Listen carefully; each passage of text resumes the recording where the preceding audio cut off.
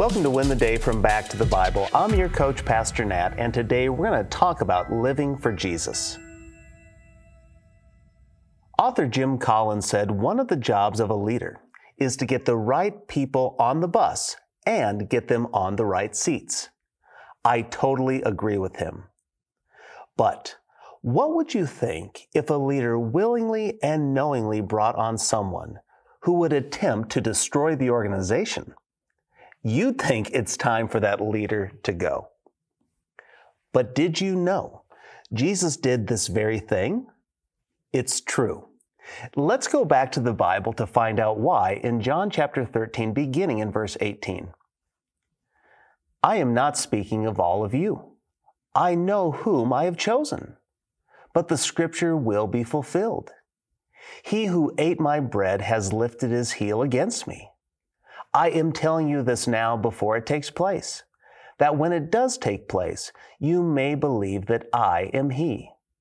Truly, truly, I say to you, whoever receives the one I send receives me, and whoever receives me receives the one who sent me. Jesus has just washed the disciples' feet and challenged them to remember whatever he was willing to do, the disciples must also be ready to do. And now, Jesus turns in his talk to make aware and remind his disciples that there is one of them who will betray him.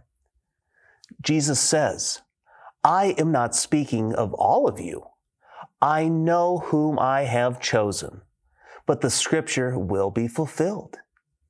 He who ate my bread has lifted his heel against me. Jesus knowingly and willingly chose Judas as one of the 12. Judas didn't know what he would do when he first joined the band of disciples, but Jesus did. He brought Judas on the bus and put him in an intentional seat. Which seat is that? The betrayal seat. Why? He did this because it would fulfill a prophecy from Zechariah chapter 11. It is there that 500 years before this moment, Zechariah predicted that Judas would betray Jesus for 30 pieces of silver. Not only that, but he would throw it on the ground in the temple, just as Zechariah predicted.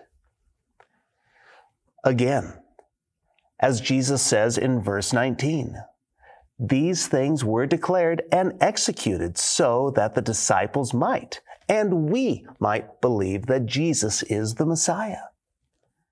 And then in verse 20, Jesus makes a seemingly odd and out-of-place statement. He says, truly, truly, I say to you, whoever receives the one I send receives me, and whoever receives me receives the one who sent me. These 11 were still apostles. They were the ones sent from Jesus. They are the only true apostles, but we all are sent ones for God. As Paul wrote in 2 Corinthians chapter 5, we are ambassadors for Christ. So here's my challenge for you today. Live like an ambassador for Jesus. Thankfully, we have not been chosen to betray Jesus. Instead, we are called to be light in the darkness. We are the salt that adds flavor to the world around us. We are to show people Christ every day in everyday ways. So friend, do so. It's an honor and a privilege to be on the bus for Jesus. When we show Jesus to the world, we will win the day.